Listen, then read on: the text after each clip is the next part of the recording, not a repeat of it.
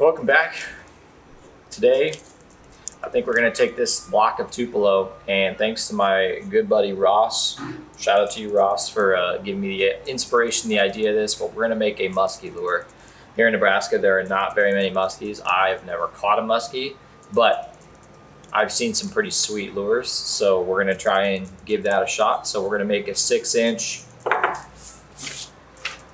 of a 6-inch top water twitch bait with a little grub tail to add to that. So we're gonna see how it turns out, and we'll hopefully see if we can catch a bass, maybe a northern on it here around at the lakes around my place. But there is one lake with tiger muskie nearby, so we might try that for a go. But stay with it, stay tuned, and we'll see how this turns out.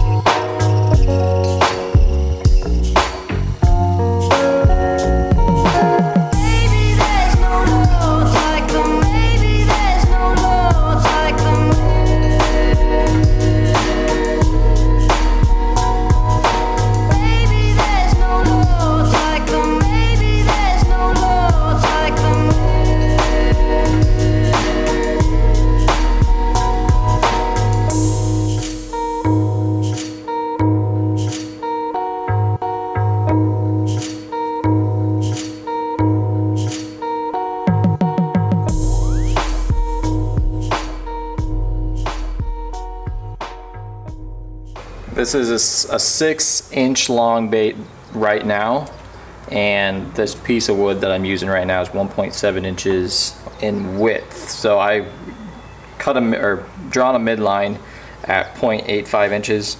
I'm hoping I can get 2 out of these. You know, most of the musky baits I've seen aren't super thick. They have a huge profile, kind of more like just a typical topwater crank. So we're gonna go with that thickness, and we're gonna hope it works out. But we'll just kind of see as we go, and we'll learn if we need to maneuver next time.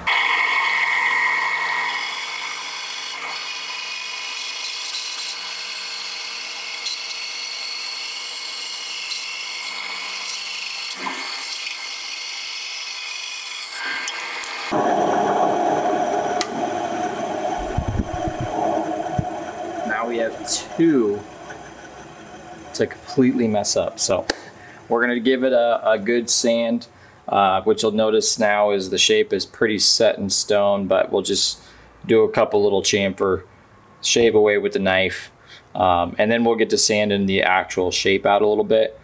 Weight will depend on really what you're gonna want this bait to do. As you can kind of see here, if you were to gently put pressure on where my thumb and my index and my middle fingers are, you want to see where it falls. So notice how it falls downward right here. That means it's pretty much the midpoint or the middle point of gravity of that bait. If you go forward, that's what's going to happen. If you go backwards, obviously that's what's going to happen. So if I want this bait to suspend in the water, most of the weight, including the hardware, is going to have to go about right there, which is good because you'll have a hook here, hook here, hook here. Well, actually no hook here. We're going to do a grub tail back there. So it'll be nice. So there we go.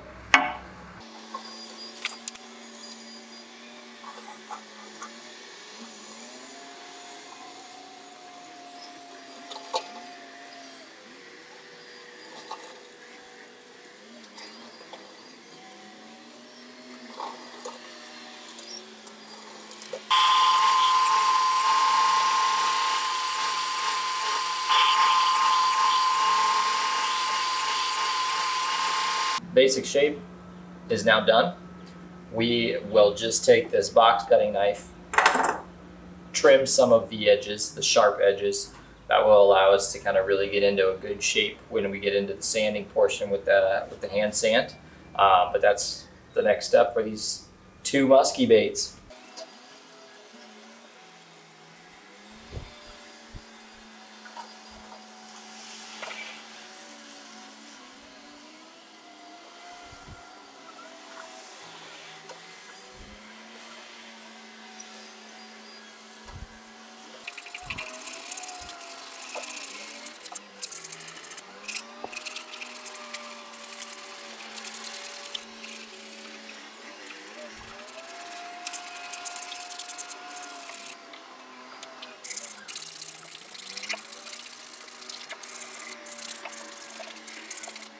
Okay, what seemed like forever hand sanding both of these. I'm not used to making this large of baits, so sanding takes a while.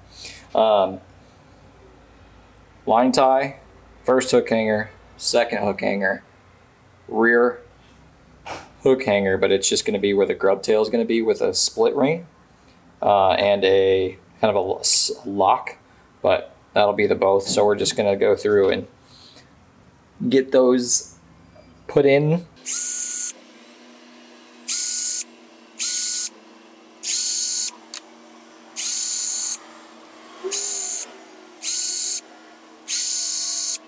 Couple screw eyes just for the time being, because we are going to stain or seal the wood just quick with a 30-minute Minwax dry. I'll drill all the lead holes and everything after we do that.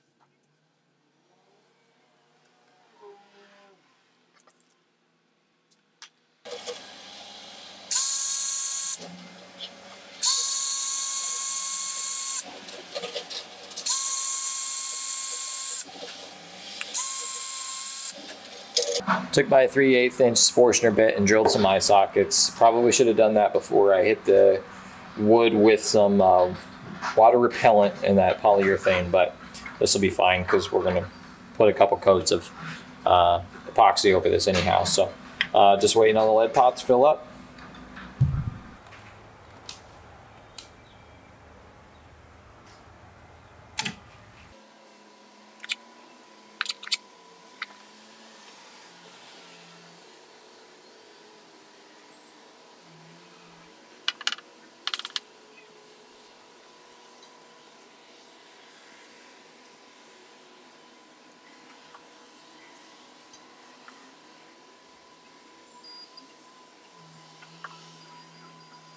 Lead's in. Time to, we're gonna let it sit for a little bit, cool down, dry up, sand it, clean it up, and then 1 coat of epoxy before we get into painting. While we let the epoxy dry on the rotisserie, we're gonna make these twister tails using 0.025 inch diameter or the 0.64 millimeter wire. Gonna simply bend it about right there. Take a split ring, insert it, and to lock this portion, we're just gonna hold it and twist.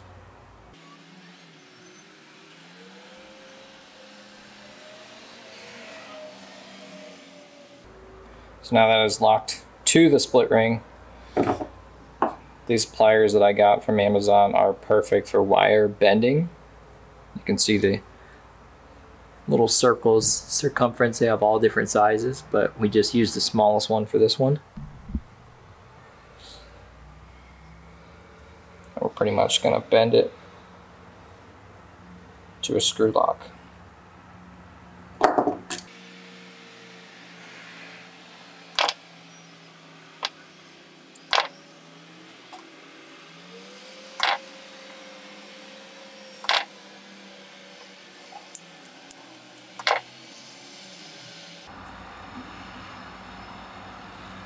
So that's kind of what it looks like.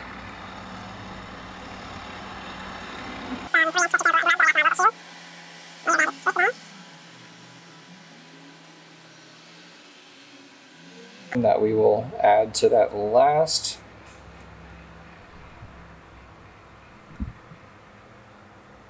Which looks like a hook slot, but will only be for our tails. So well, that's pretty cool, pretty simple. Let's get to painting.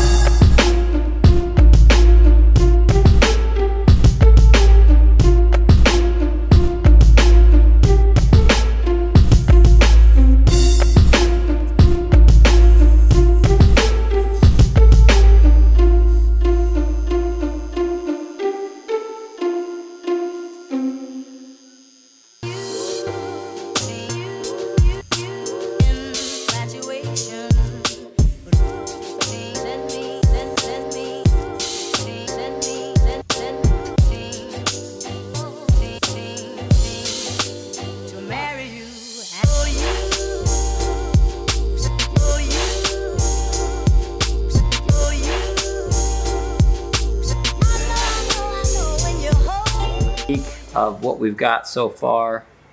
Not not awful. But hey, different color pattern. I don't usually paint this kind of stuff, this vibrant, but we are gonna just do an off-camera 5-minute epoxy to get the hardware in. I'll cut out a lip and then glue some eyes in, and we'll get it on the rotisserie, and we'll meet you back once that's all done. We are at a local lake. Mrs. CJ Bates is with me right back here, trying not to look at the camera, but we are gonna give this a shot for a little bit this evening. I'm gonna use the bright highlighter color that I painted instead of the blue one, just because there's a lot more northern in this lake, and I figured it's a good bright color to shoot for. So give this a roll for a little bit and we'll see if we get into anything.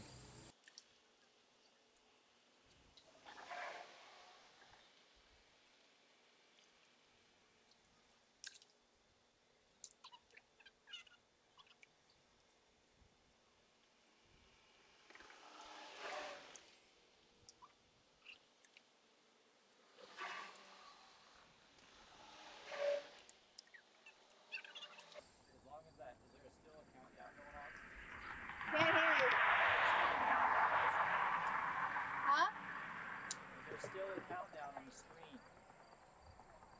Yeah.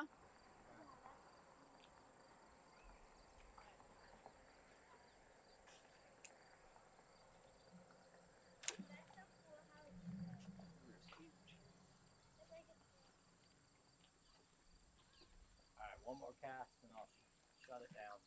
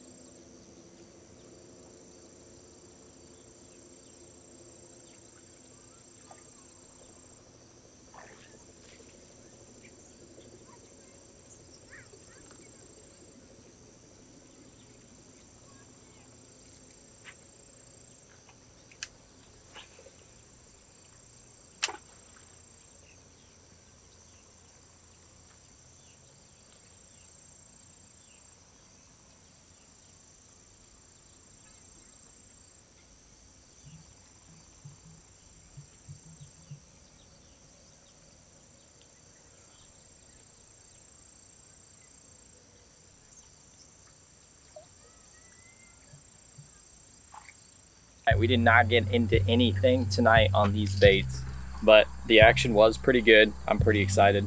They did do exactly what I was hoping they would do. But thanks to Ross for the idea, big musky guy. So maybe I'll catch a musky with you one of these days, Ross. But thanks again for watching, everyone. If you like this video, please hit the subscribe button, maybe hit the like button below.